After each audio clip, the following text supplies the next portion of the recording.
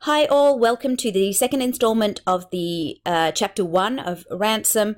We're starting at page 15 and we've just read the description of the connection, the bond between Achilles and Patroclus, and they've been described as by Malouf as mated. So there's an intense a brotherly affection, but it's more than that. They're described like mates.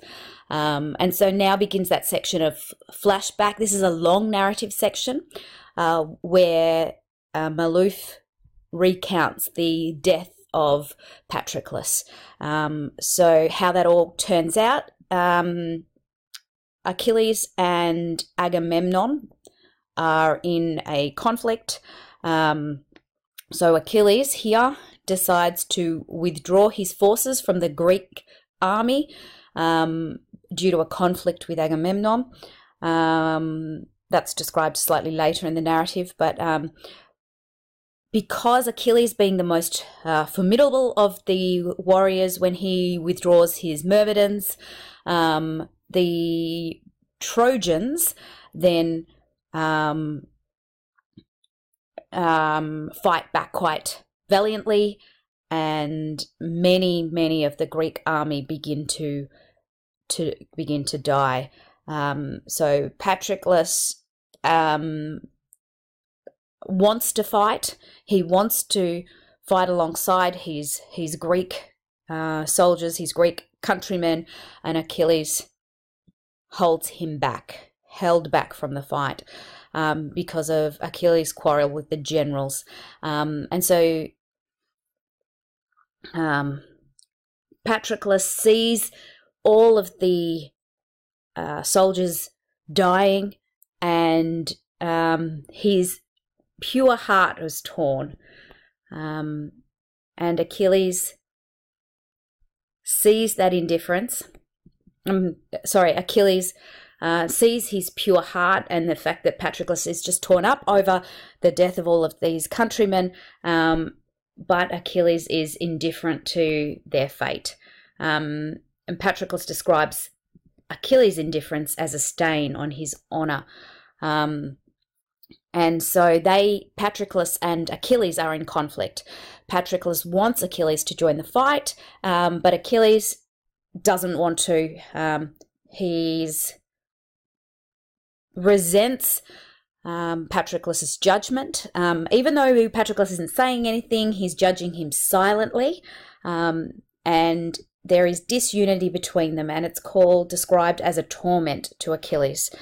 He has a conflict with Agamemnon. It's described as a just one, a just conflict. That means that Achilles is certain he's in the right. He's been openly insulted by Agamemnon. There's a description on the top of page 17 of the origin of that conflict. So the generals had awarded Briseis, who's a slave girl, as a prize of war, and he'd grown quite fond of her. So Achilles loves Briseis. So Agamemnon has been awarded Chryseis, but she's been ransomed. There's that word again. She's been ransomed and sent back to Troy. And at that time, Agamemnon, because his own woman has been taken away, he demands that Briseis, Achilles' woman, be the replacement to Chryseis. So Achilles refused, and they begin in a bit of a conflict. Agamemnon raged and roared and crudely berated him, and Achilles also lost his temper. And now Achilles was refusing to fight, and the Greek generals are all suffering, including Patroclus, Peleus. They've all been insulted by Agamemnon's action of stealing Achilles' woman. Now Patroclus is brooding, which means he's silently complaining, and And Achilles says in frustration, "If this all touches you so deeply, Patroclus, you go out and save the Greeks." And Patroclus declares that yes, he will do that, since the great Achilles won't do it. And Achilles is too proud to admit that he might be in the wrong. He's ill at ease with this conflict with Patroclus. Patroclus is weeping for Achilles and the conflict as well. They don't like the unhappy rift, but Patroclus is determined. And so he begs to take the Myrmidons, and he begs for Achilles' armor, because he says when the Trojans see his helmet and shield, they'll think it's Achilles, and they will withdraw, they will draw back. Achilles is filled with misgiving, but he's suddenly drained of all his will, and so he assents, he agrees.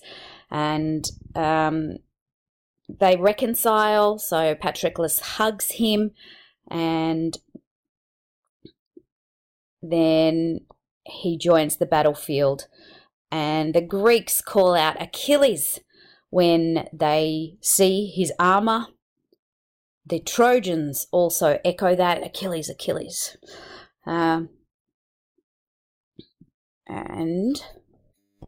And so Patroclus, dressed as Achilles, raises his arm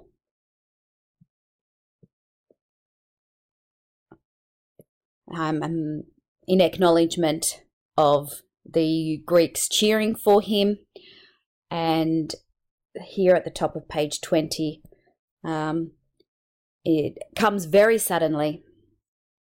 The confusion of war, the clangorous ringing of bronze against bronze, remembering it's the Bronze Age there, and then his helmet, Achilles' helmet, which is on Patroclus's head, suddenly is struck from his head, and Patroclus is surprised, he's open-mouthed with astonishment, but he then goes crashing. So this is the description of the death of Patroclus. And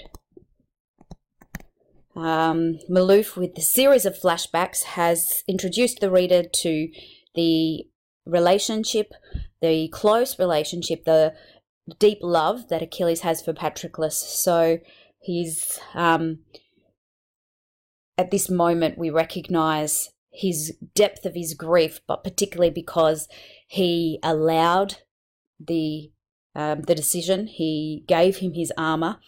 We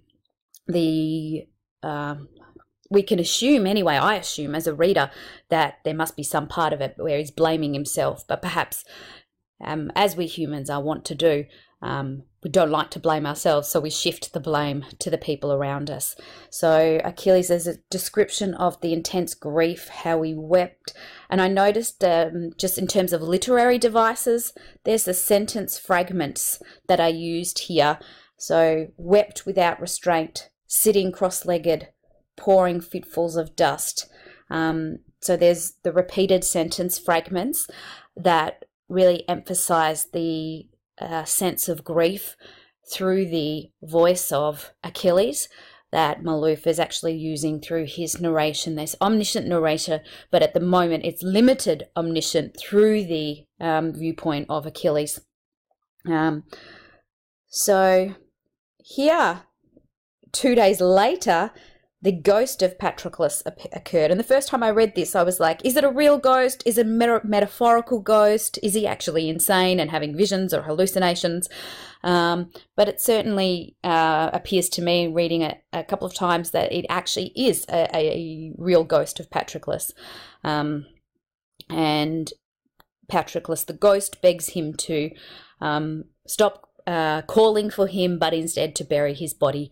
And so there's a description there of the funeral pyre, so the ashes of the funeral pyre. And here on page 21, Achilles says, "Just a little longer, Patroclus. Can you hear me soon now, soon?" He's wishing to join Patroclus in death. But before that, he has to deal with Patroclus's killer, which is we know as Hector. Later on, that is discovered as well. So then there's a section here which begins the killing of Hector, on page 21. So Hector actually is wearing Achilles' armor. So the armor that is stripped from Patroclus, Hector now wears to mock him, to mock Achilles, and the helmet is described with the horsehair crest and the plumes. So they have a close quarters, sword to sword, dodging this way, so they are having it out, man on man. And at the end of this paragraph here, it described Hector's death. And when Hector dies, he's wearing Achilles' armor. And so he describes it as watching the dreamlike enactment of his own, because he looks like Achilles. It's like he's dying. And Achilles finally found the place where he can ease that heavy weapon in. And this is the description of the moment where Achilles pushes in that sword, puts his whole weight behind the body, and all the force of it he puts into Hector's body. Quite a brutal death. And there's a connection, a unity, a description of this moment of the death, and the conversation of the last words that they have. It's described as brotherly concern. So Hector speaks to Achilles, and he says, "You will not long outlive me, Achilles. There's only a few days left. So these days are few that you have to walk on the earth." But he says also the precise point when Hector's breath gave out and it was replaced with the voice of a god. So there's a recognition that Hector starts speaking, but actually it's the will of the gods to communicate this to him. And they feel the last of Hector's breath, and Hector dies. And at this moment, Achilles feels his soul change colour. So this is the depth of rage and vengeance.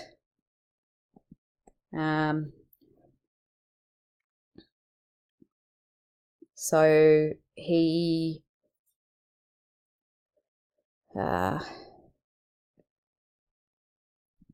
loses track of time. So he doesn't know how long time passes. And then he gets his myrmidons to surround Hector's corpse, and they take off the armor, and one by one the myrmidons plunge their swords into Hector's unprotected flesh. So each of the myrmidons then add to Achilles' wounds, and at each blow they're shouting his name. So all of those watching from the walls of Troy may hear it. And Hector, in the underworld, the downward path into the underworld, would also hear it. And as Achilles watches, he is like a dead man, feeling nothing. And we have the repetition here of those sentence fragments. So his revenge is complete, but he's still empty. And so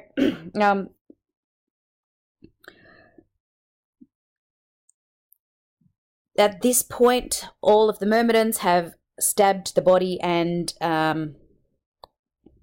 he takes a knife and he actually slashes from the ankle to the heel the tendons of Hector's feet.